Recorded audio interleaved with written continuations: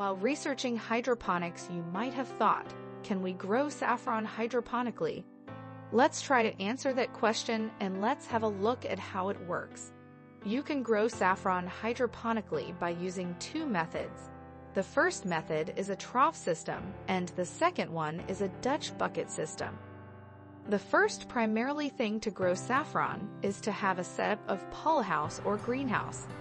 Generally, growing saffron becomes more successful where you have a location temperature very low, somewhere in a bracket of -5 to 10 degrees Celsius.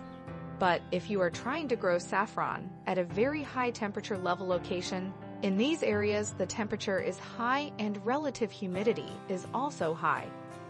The major issue in such areas can be considered as that it could not be more economically feasible for the first 2 years. Generally, the bulb of saffron is pretty much costly. For 1 acre of land, nearly 80,000 to 98,000 saffron bulbs will be required. But only after 4 to 5 years, the bulbs start multiplying the production. So, after a few years, the entire operation will become more profitable in the hydroponic system. Waiting for 4 to 5 years will not be economically feasible for you for 2 reasons.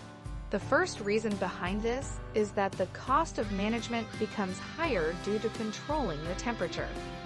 The second reason is the labor cost, because during this period the labor costing becomes very high, and even after 5 years, it doesn't become that profitable, and it will be hard to recover the capital as well as an operational investment during this tenure.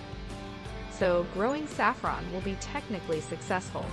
But from the business point of view, if it is possible for you to wait for 4 to 5 years and consider ROI, then only it could be sensible to grow saffron hydroponically.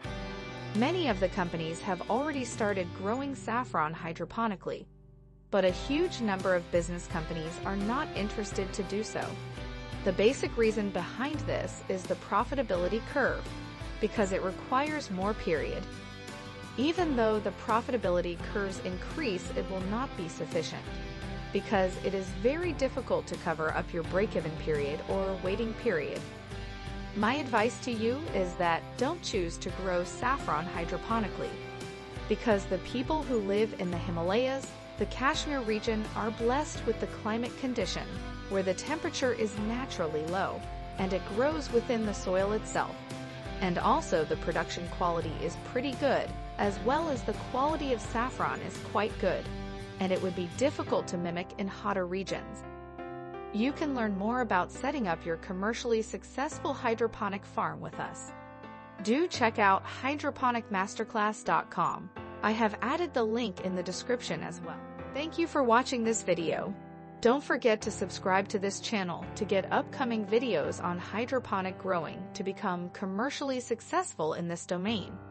Also, consider pressing the like button on this video. It will help us understand should we continue making more videos like this or not. See you in the next video with another interesting topic and hidden secrets of hydroponics.